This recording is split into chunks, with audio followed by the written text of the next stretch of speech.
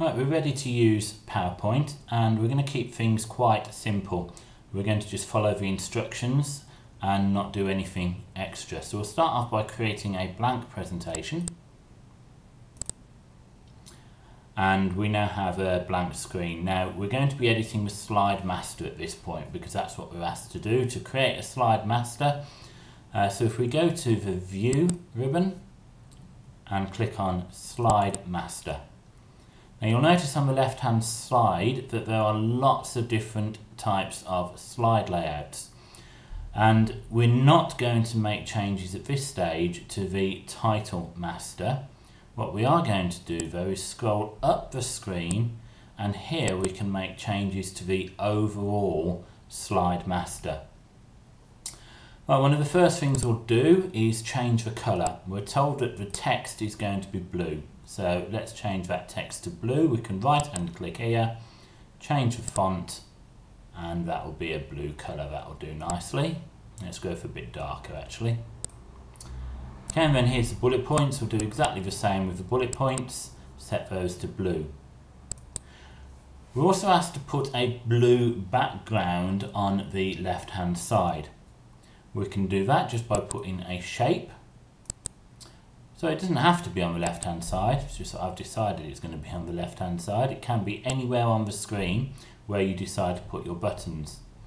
So here's my blue shape. I think that'll probably be about wide enough for the buttons.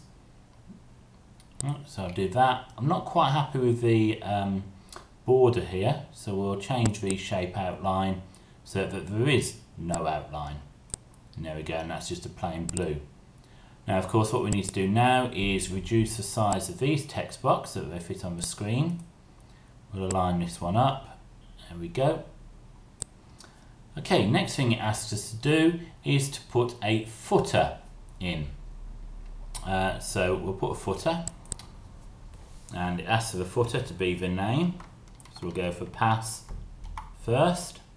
If I put a space after it and then delete that space, it will at least put the ST as superscript. We don't need a slide number and we don't need the date, so we'll remove those. I'm going to just decide to put mine over to the right hand side like that. Finally, on all the slides we need to have a button. Okay, this is going to be the help button, so I'm going to insert a button.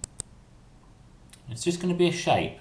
I could use one of these action buttons down here, but it's easier just to create a shape for a button.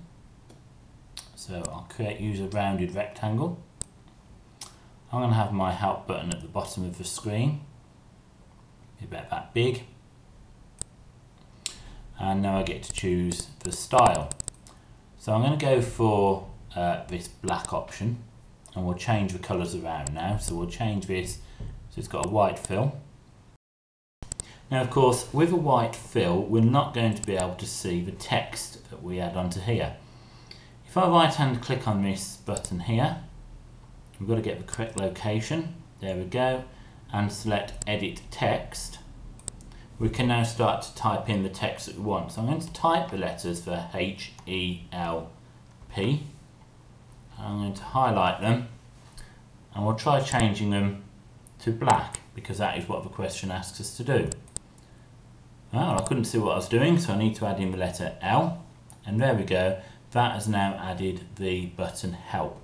Now remember, because this is on the slide master, which is what I'm pointing at the moment, this will apply this to all the slide layouts. So you can see that button is appearing on each of these layouts here.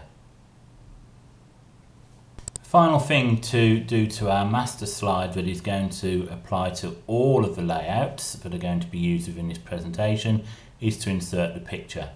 So here we're on the insert ribbon, and if we click on pictures, now I've got the logo here, I've stored it in a folder. You will need to navigate through your folder structure to find that picture of course.